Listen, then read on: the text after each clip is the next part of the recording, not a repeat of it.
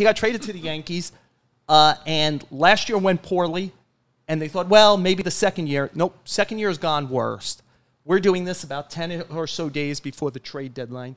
Do you think there's any way of fixing this, or does Joey Gallo need to move to another locale between now and 6 p.m. on August 2nd? Well, there are always things you can do. We all know Joey's gifted. We know he's a Gold Glove, multiple Gold Glove outfielder. We know he has extraordinary power. We know that he's hit 40 home runs in multiple seasons. The skill, the talent, and everything is there. The question is, what do we do to get the execution potential to a higher level, to a normal standard?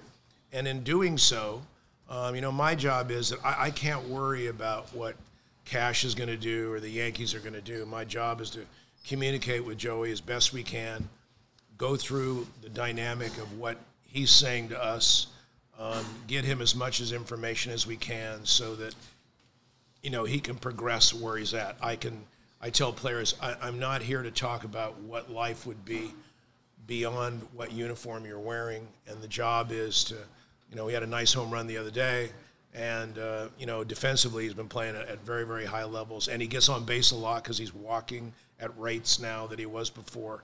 So we certainly have things to work on, but as far as what the Yankees are going to do, I do know that there are a lot of teams that feel that Joey, in their market and their uniform, would be more of the normal than what he is in New York.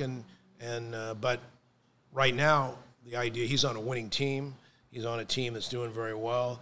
He can be a major contributor to it, and really the job of us is to get him to most comfortable and get him back to being at his norm.